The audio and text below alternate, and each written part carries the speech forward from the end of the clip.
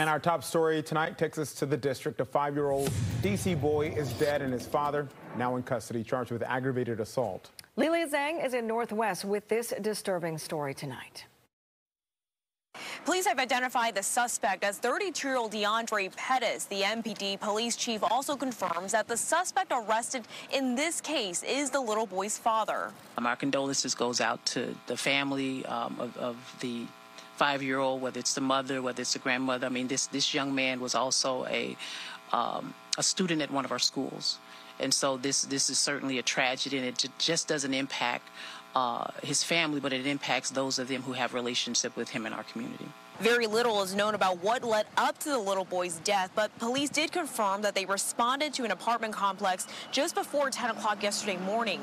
It's located on Connecticut Avenue Northwest, just off Albemarle Street. When they arrived, police say the boy was unconscious and unresponsive. He later died from his injuries, which were indicated in the police report as a, quote, non-accidental trauma. People who live nearby say they are heartbroken for the little boy, including a woman who teaches young children and is a mother herself.